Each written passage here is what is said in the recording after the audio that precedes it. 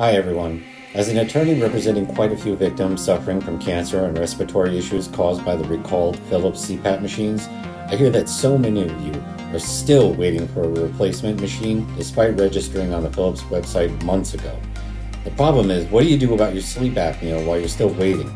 Should you just remove the foam and continue using your recalled machine? Well, according to the FDA website just updated September 10th, the answer is no. The FDA specifically recommends you do not attempt to remove the sound abatement foam, as it may impact device performance and possibly introduce additional foam debris into the device air pathways.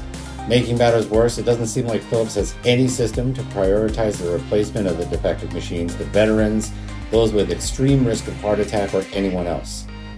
I hope you never need me because you suffered from cancer or any other side effects from these defective CPAP machines. But if you do, call me anytime.